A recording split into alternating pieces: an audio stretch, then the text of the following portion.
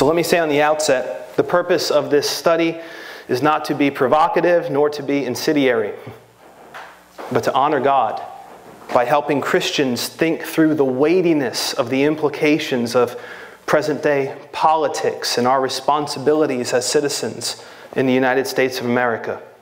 Make no mistake, not all political platforms are equal. Just reading through the books of 1st and 2nd Kings and 1st and 2nd Chronicles witnesses to the fact that not all administrations are equally righteous or unrighteous. You go through those books and you see that some hastened evil, others reversed it. And as Christians living in a constitutional republic, we have a unique opportunity to either accelerate evil and societal decay, potentially, or to slow it, potentially. We can either be complicit in the wickedness that is enabled through legislation, or our vote can be a proverbial brick in the wall that is holding back, potentially, further wickedness in our land. We live in a place where we have a representative form of government. And as a result, the citizens of the United States of America have a responsibility to help direct government policy that will affect the lives of millions of people, born and unborn alike. And make no mistake, despite the surprising and saddening conclusions that some prominent, well-known evangelical Christians have made, make no mistake, this is not a matter that is difficult to discern. This is not like one of those eschatological matters where you're trying to figure out and you're like, well, where do we land on this? I'm not really sure what's going on here. This is a matter, with all due respect, that is easily discernible. Amen. And I hope to make that case to you through the Scriptures. It's one thing to say it. It's another thing to have it proved out through the Scriptures. And that's what this time is meant to do. I don't want to take that for granted. The elders and myself are desirous for you to know why. To know why it is inconceivable in our minds that a Christian, unless completely unaware of the issues and unaware of a lot of biblical texts, inconceivable in our minds that at this point in history a Christian could support the Democratic Party. And why? We would argue it's of great importance that Christians vote, but not only vote, but articulate a Christian worldview in response to a Democratic Party that has adopted positions that are diametrically opposed to God's will. With that said, let's consider what is perhaps the clearest divide between the Democratic Party and the Republican Party, the subject of abortion. In a recent town hall event, Vice President Joe Biden, in response to a question that concerned what he would do as president in light of the nomination of Amy Coney Barrett to the Supreme Court, he stated the following. Number one, we don't know exactly what she will do, although the expectation is that she may very well move to overrule Roe. But the only responsible response to that would be to pass legislation making Roe the law of the land. That's what I would do. Suffice it to say, the Democratic nominee is so in favor of preserving the practice of abortion that even if the Supreme Court ruled to overturn Roe versus Wade, he would seek to see its practice preserved via legislation through the Congress. Of course, the prospect of packing the Supreme Court with more judges, seeing that our nation's highest judicial body is not an impartial interpreter of the law, but essentially a rubber stamp for the leftist agenda, is on the table as well. Since the decision of Roe versus Wade, approximately 61 million babies have been aborted in the United States of America. I'm not trying to be grotesque, but when you consider what happens in that process, when you consider a baby cringing at the forceps that are coming towards the baby, when you consider the severing of the baby's spinal cord at the neck, when you consider the different ways in which this takes place, the thought of 61 million babies approximately being murdered in their mother's womb, in their mother's wombs, should stir our consciences.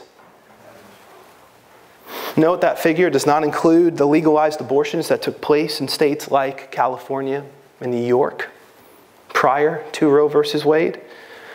But sadly, the Democrats have become more cavalier in their pursuit of the destruction of unborn life. One only needs to listen to Kathy Tran when she had presented the third trimester abortion bill that was backed by Democratic Virginia Governor Ralph Northam. When asked about how late in a pregnancy a physician could choose to perform an abortion for the sake of a woman's mental health, she responded saying, through the third trimester. The third trimester goes all the way up to 40 weeks. Okay, but to the end of the third trimester. Yep, I don't think we have a limit in the bill. In response to further questioning, she even went on to state that according to her bill, a physician could choose to perform an abortion even if a woman was dilating and showing signs that she was about to give birth. It's worth noting that Senator Kamala Harris, the vice presidential candidate for the Democrat Party, went to Springfield, Virginia, to stump for Kathy Tran and to support her re-election. On the other hand, whatever you think of President Trump personally, the fact is that his administration has been demonstrably pro-life. Per the National Right to Life organization, President Trump, quote, restored the Mexico City policy, which prevents tax funds from being given to organizations that perform abortions or lobby to change abortion laws of host countries. He later expanded the policy to prevent $9 billion in foreign aid from being used to fund the global abortion industry. If you knew nothing else about what the current administration has done with regards to abortion, then you know now that $9 billion in foreign aid that would have been used to support abortions globally has not been. Along those same lines, another quote, the Trump administration cut off funding for the United Nations Population Fund due to that agency's involvement in China's forced abortion program. End quote. Yet another quote. President Trump's, this is in 2018, President Trump's Health and Human Services Department issued regulations to ensure Title X funding does not go to facilities that perform or refer for abortions. Now, you don't have to take the word of the National Right to Life. A simple visit to the Biden-Harris website, www.joebiden.com, shows how pro-life the president's administration has been. On the Joe Biden website, it states that his ticket wants to, quote, restore, note the word restore, restore federal funding for Planned Parenthood. He goes on and he says that they also would like to rescind the Mexico City policy. He goes on and says that President Trump reinstated and expanded.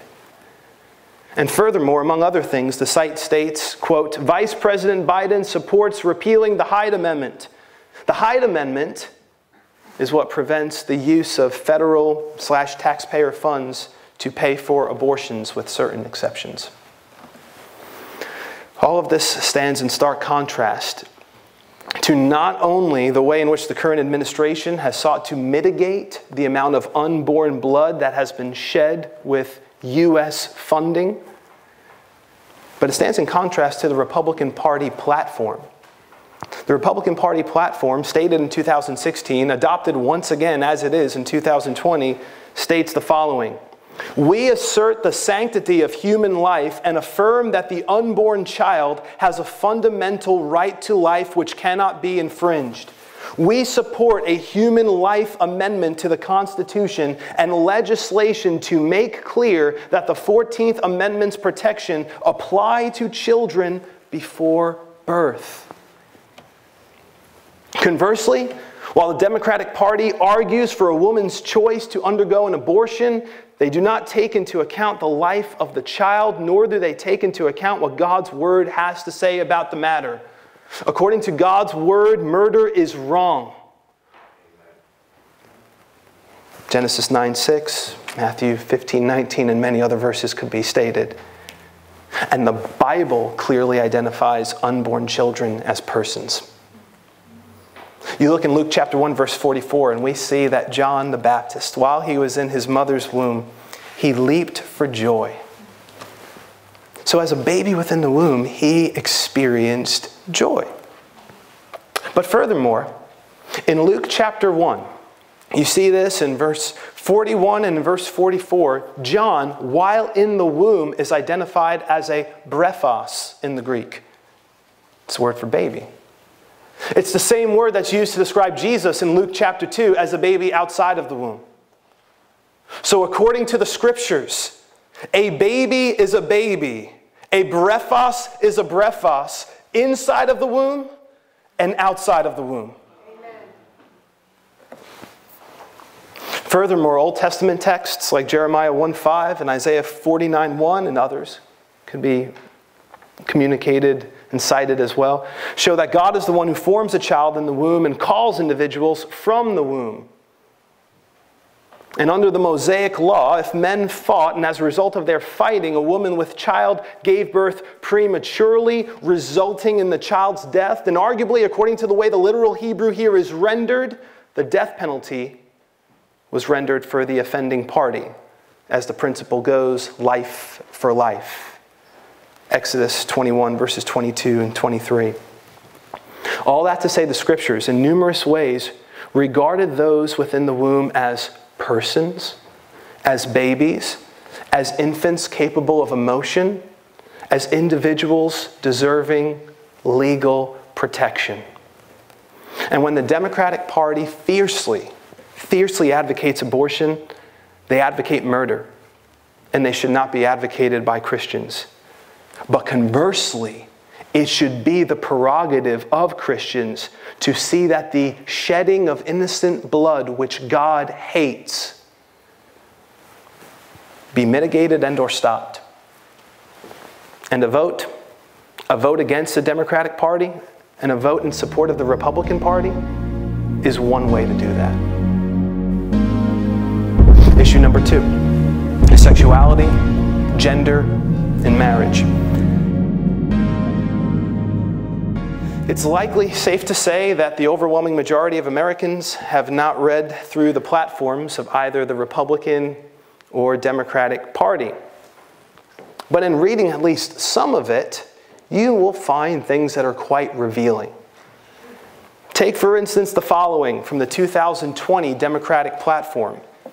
Federal contractors should be required to develop and disclose plans to recruit and promote people of color, women, LGBTQ+ people, people with disabilities, and veterans, and be held accountable for delivering.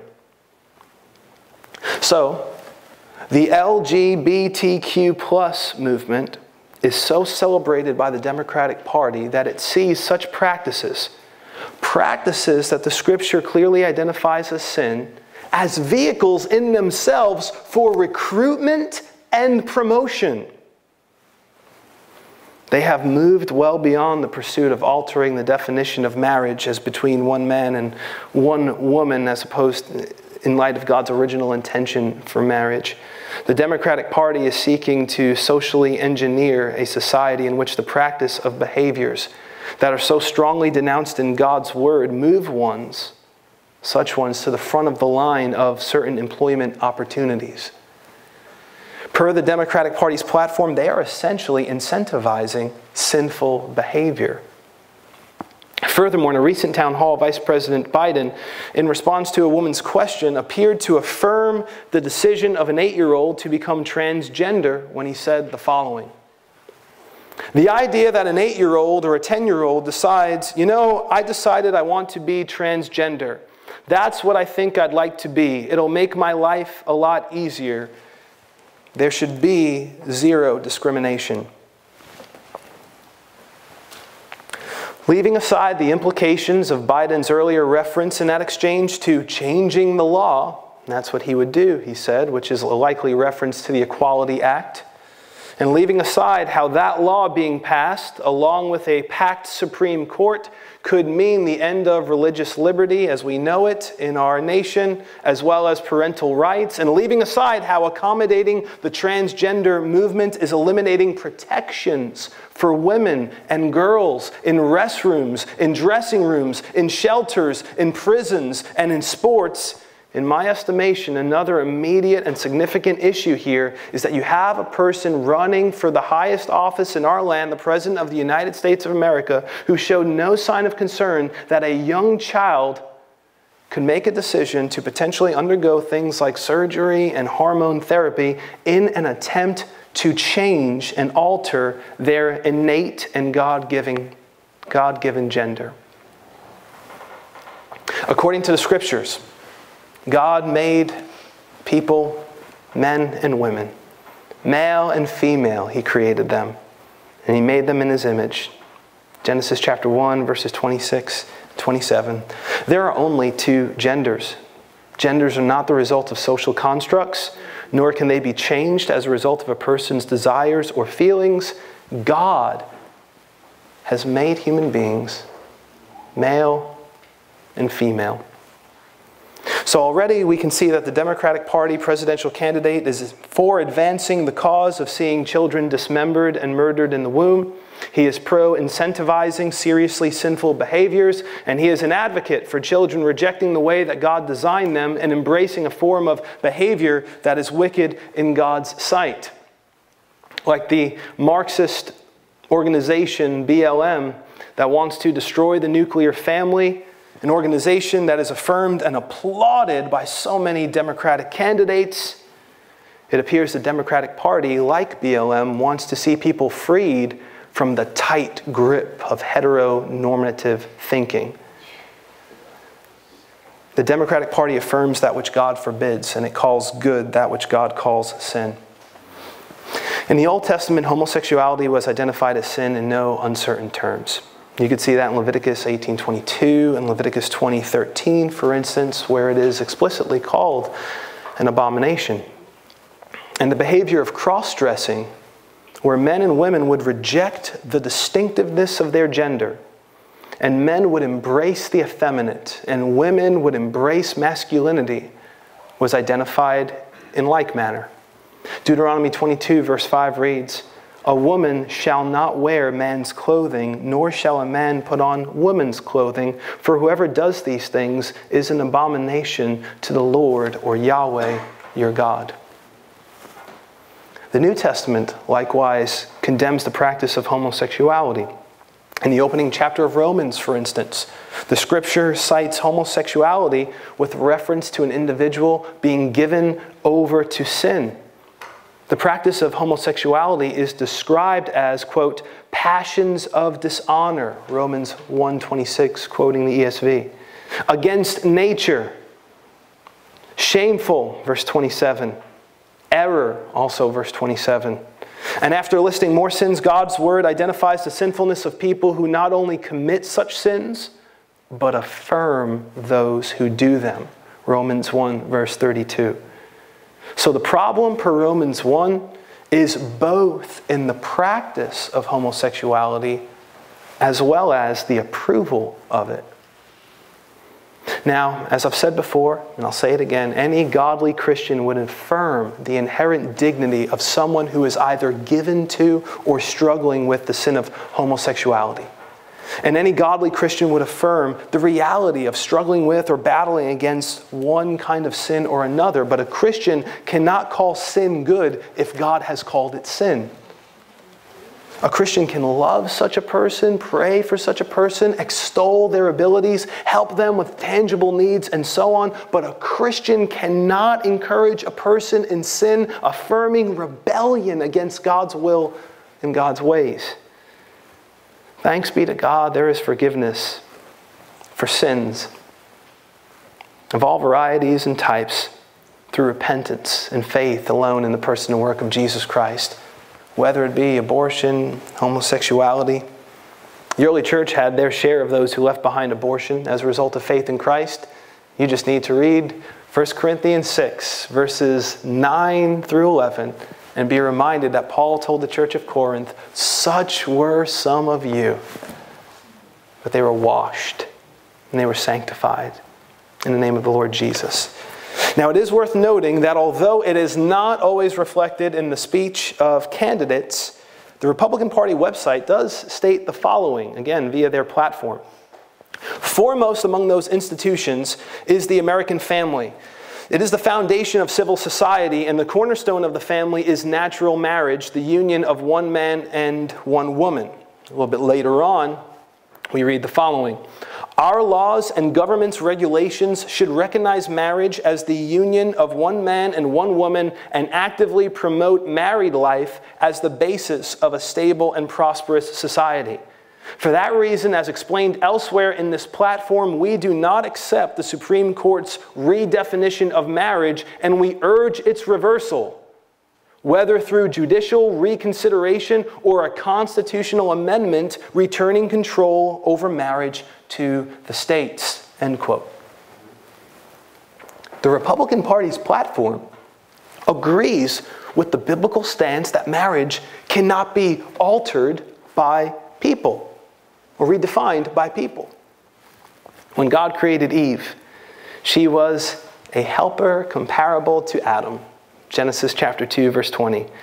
She wasn't the same as him. She was different in design, though equal in value and dignity. And she had a unique role to fulfill in marriage and in the family, as seen in language that is used both before and after the fall. There was and is a complementary nature between man and woman. But beyond complementarity, there is compatibility for procreation.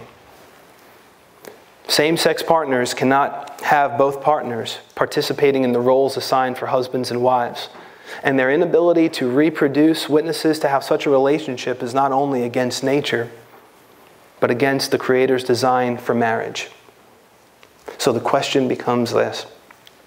How can a Christian support a political party that raises its fist so furiously and defiantly against God's design of marriage and God's distinct design of men and women as men and women, and not support a political party who, at least per their platform, is standing to defend the preservation of those sacred distinctions? Issue number 3, Romans 13, responsibilities and the role of government.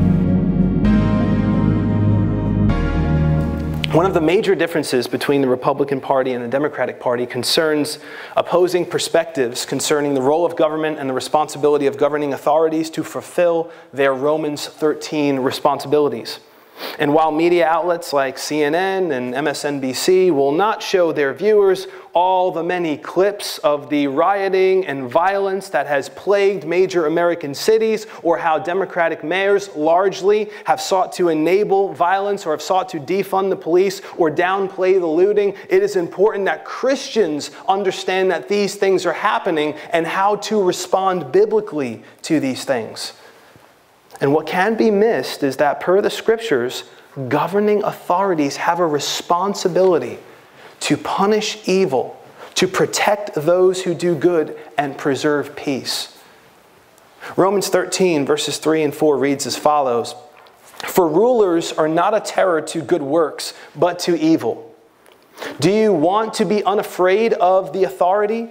Do what is good, and you will have praise from the same, for he is God's minister to you for good. But if you do evil, be afraid, for he does not bear the sword in vain, for he is God's minister, an avenger to execute wrath on him who practices evil. So principally, per Romans chapter 13, verse 3, rulers are not, they should not be, a terror to good works, but to evil. So rulers should not antagonize, threaten, impede, or punish good works.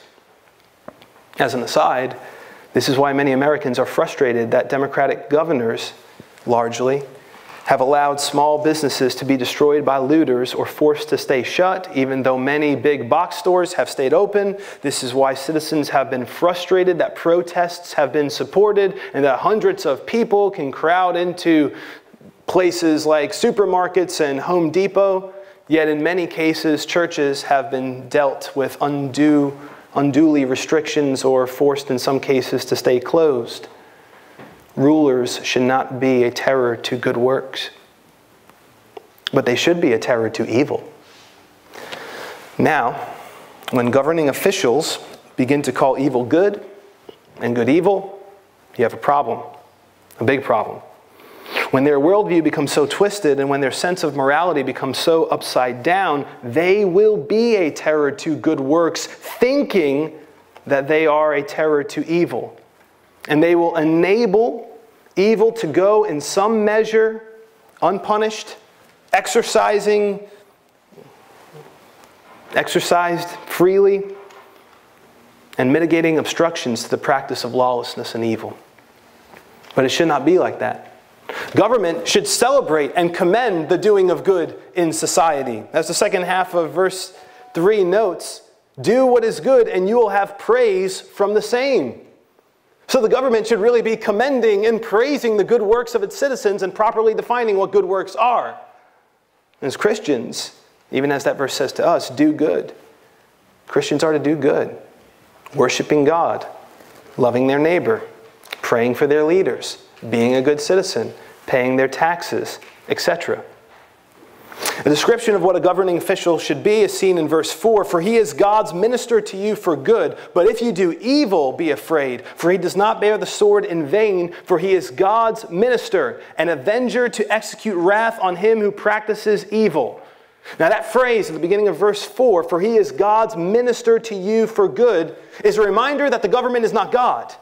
And it's a reminder that governing officials are not lowercase g gods.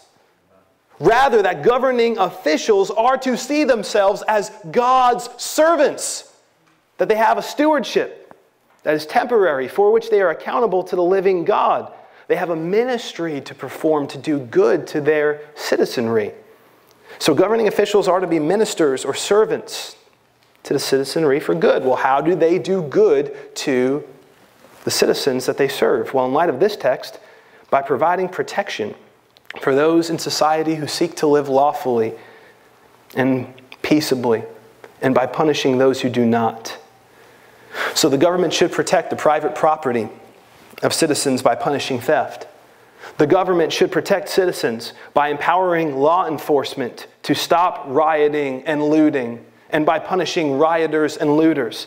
The government should protect citizens by seeing that those who lawfully protect themselves are treated not as societal villains or as the real cause of problems, but they should punish those who threaten and do physical harm to others.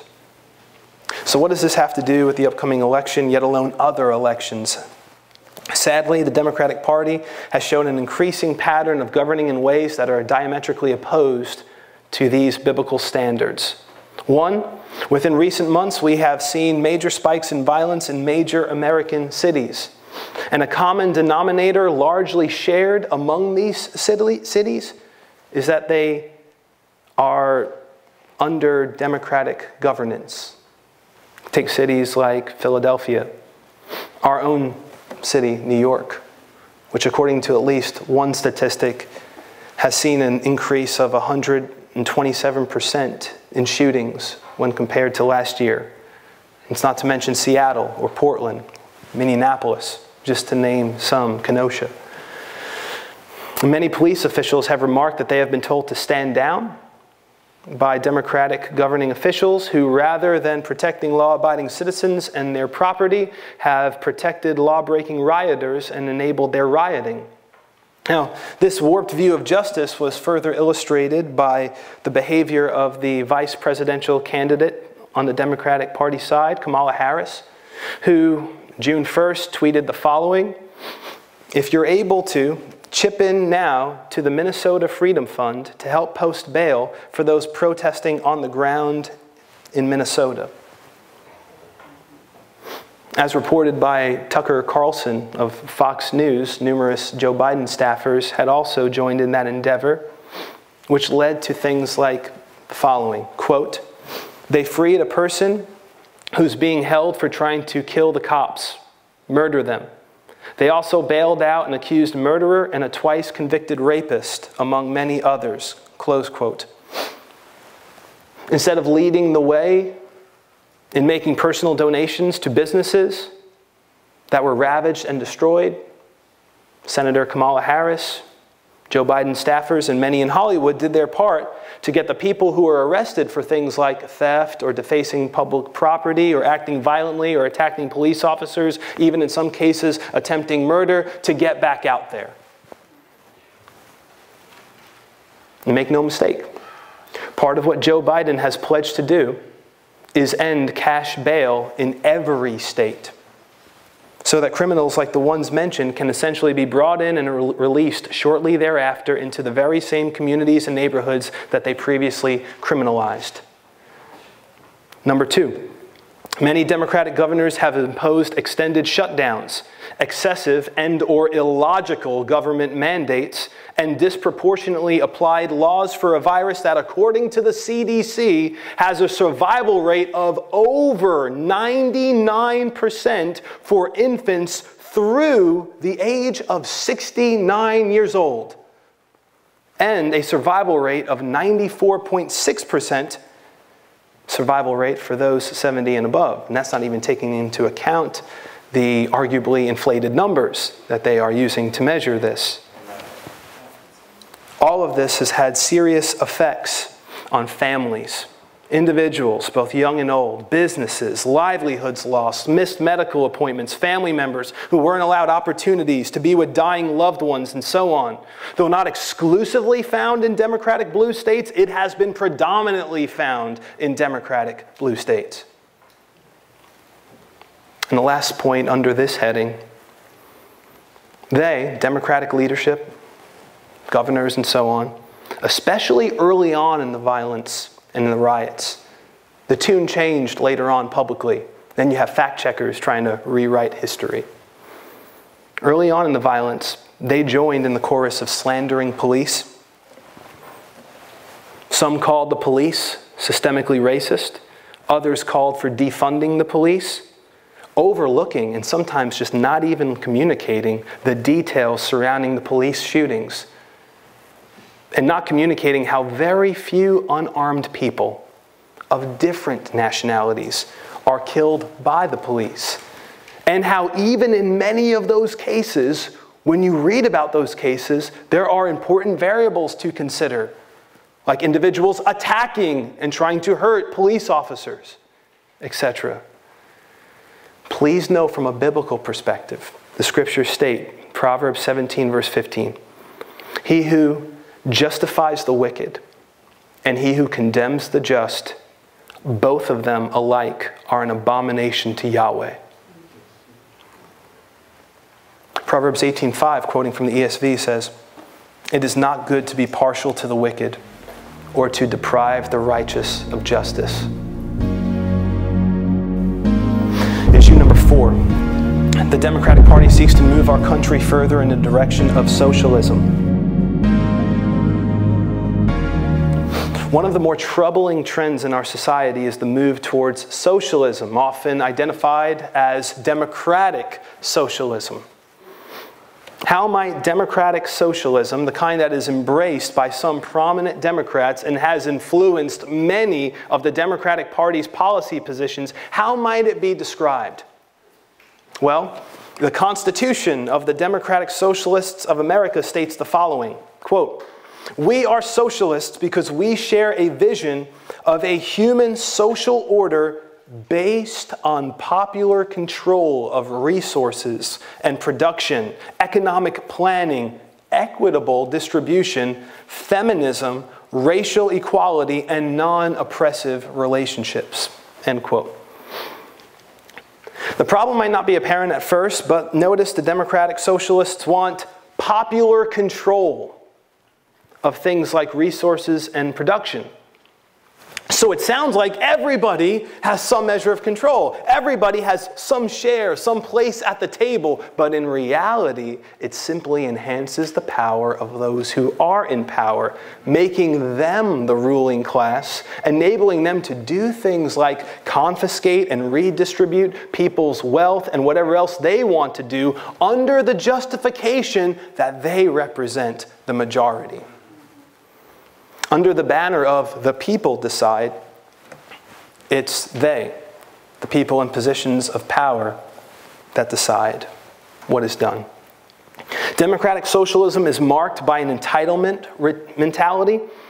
It is very common to hear adherents of democratic socialism speak of people being entitled to free this and free that.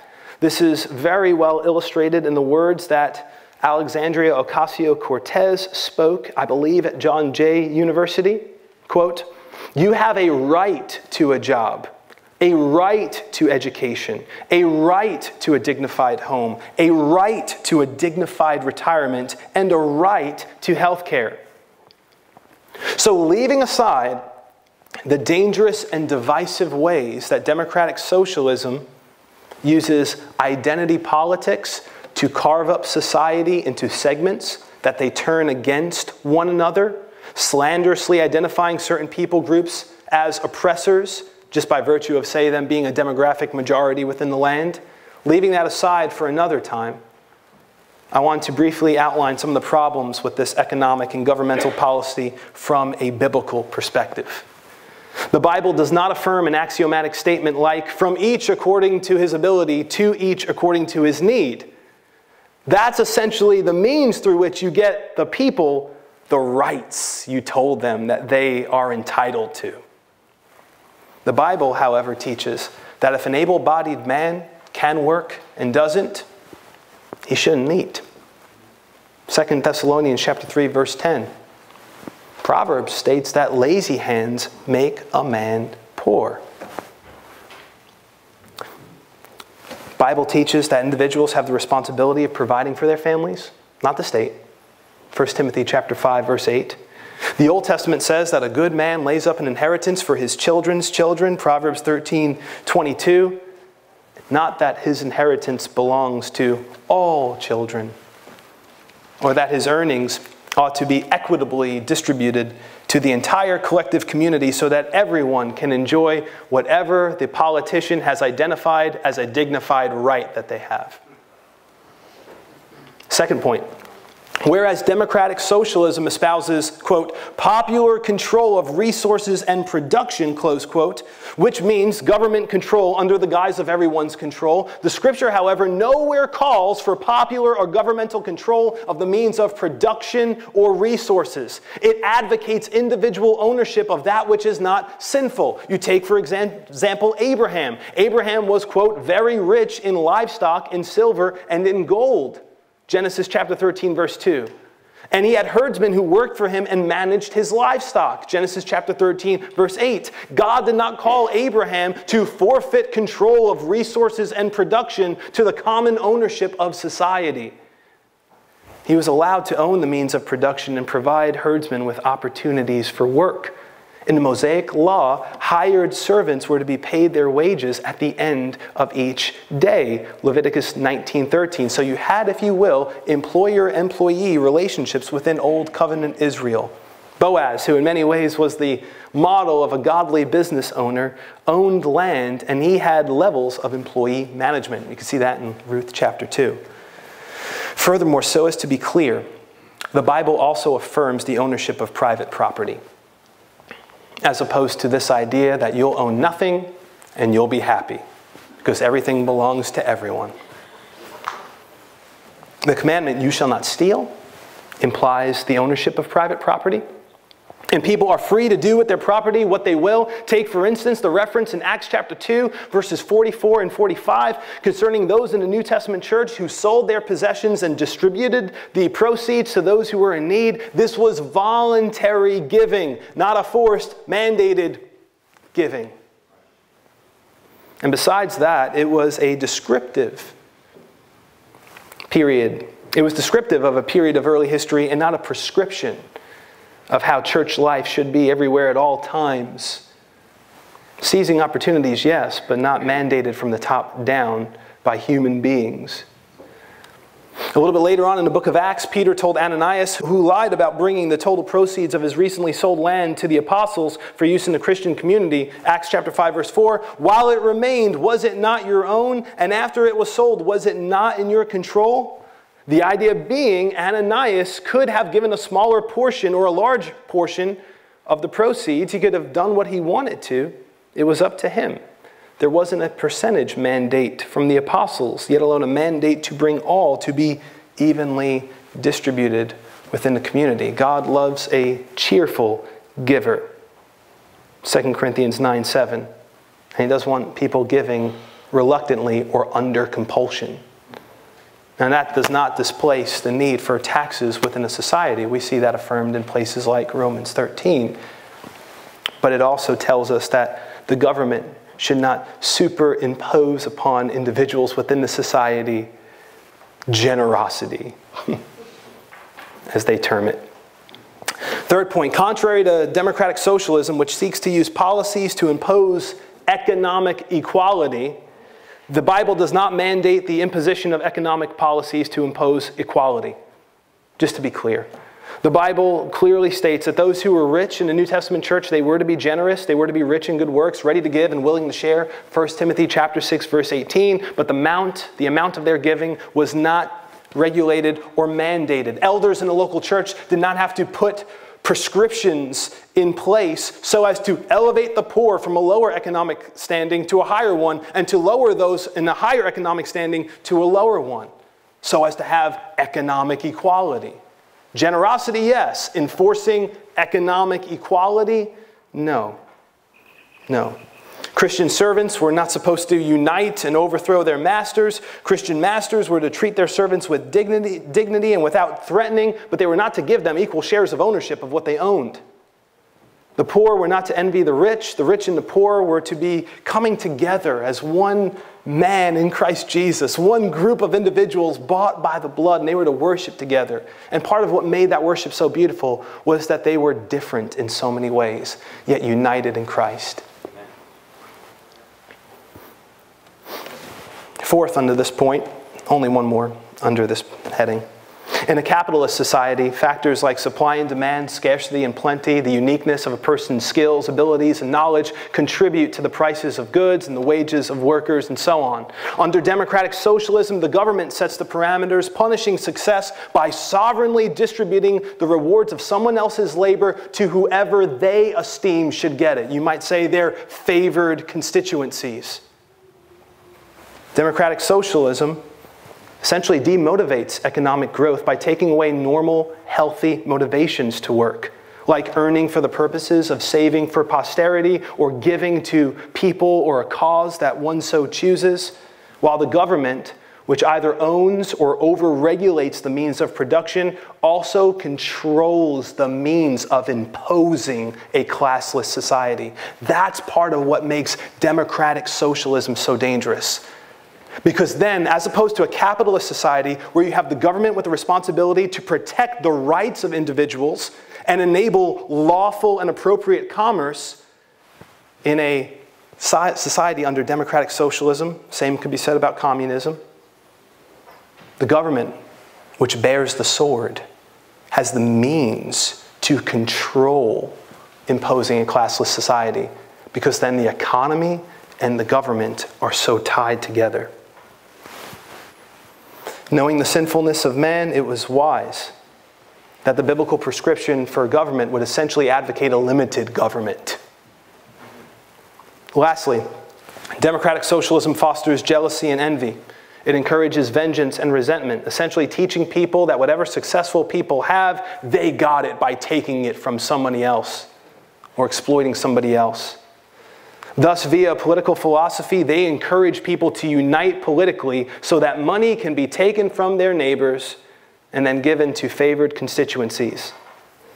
It's essentially, as one commentator noted, conservative commentator, it's essentially a theft scheme and a means of suppressing the conscience.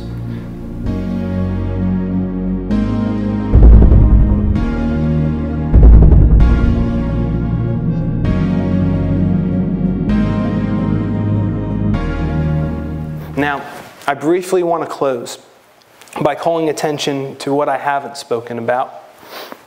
I haven't spoken about the differences that exist between the Democratic Party and the Republican Party with respect to things like the right to freedom of speech, advocated by the Republican Party, as opposed to the Democratic Party, which has embraced cancel culture, uses its relationship to big tech companies such as Google, Facebook, and Twitter to suppress a free exchange of ideas, and wanting to villainize or even arguably criminalize speech that it deems immoral and hateful. I haven't spoken about the Second Amendment right of United States citizens to defend themselves and their families by bearing arms. I haven't spoken about the illegal immigration issue and the responsibility that a nation has to enforce its border laws and not have illegal immigrants surpass those who are pursuing legal immigration. I have not spoken also about religious freedom, apart from a brief mention earlier. I haven't spoken about the misrepresentations that have happened within our society. If you were just watching, say, ABC and CNN or MSNBC, you are not getting a full picture of what is going on in our society. And sadly, this kind of ideology is reflected among even prominent evangelicals who will talk about our president, who I will make no excuse for any sinful behavior, nasty words, or indiscretions and sinful behavior of the past. But if you're going to go down that route, do you not then talk about the other side of the equation and other issues there, whether it's corruption, whether it's other indiscretions of the past of one kind or another? Do you not take into consideration then the testimony of a candidate or a vice president in office like Mike Pence and how he does have a stellar reputation? So you have these misrepresentations and you have these attempts to kind of malign one without proportionally identifying the issues on the other side. So leaving all of those things aside and just giving brief mention to them, I hope that you can see from a biblical perspective why it is inconceivable that a Christian who understands what's going on in the issues and also understands what the Scripture teaches about these things, how it's inconceivable that a Christian would support the Democratic Party. And I would argue that thus, conversely, it is the responsibility of Christians, yes, to pray for whoever is in office, 100%, regardless of what the outcome of this election is, and even before, to pray for such individuals. But to take up that right that we do have, not only to pray, but to be salt in society by exercising a vote, that could be yet one more proverbial brick in the wall that is holding back further societal decay in our society. And we do all of this knowing that our citizenship is in heaven. But because our citizenship is in heaven, and because we know that we're serving King Jesus, and because we know that we've been reconciled to God through the death of His Son, we love people, and we want to be salt and light on this earth. And we don't absolve ourselves of the responsibilities that we do have as citizens. And that's just one of the many ways that we can be salt and light for the glory of God and for the good of men and women in our land. Let's pray. Father, I thank you for the way in which your word is a lamp unto our feet and a light unto our path. I thank you, Heavenly Father, that your word protects us, so that we are not conformed to this world, but we can be, by your grace, continually transformed by the renewing of our minds. Father, may you, by your grace, continue to find in our hearts no animosity towards those who raise their fist against you and against us and against the good of men and women and children in our land. May our righteous indignation be mingled with great compassion. And may, Heavenly Father, you find us not only properly discerning between good and evil, not only seizing the responsibility that we do have to pursue being light and salt in our culture. And Father, you know that I think one way in which we do that is by voting.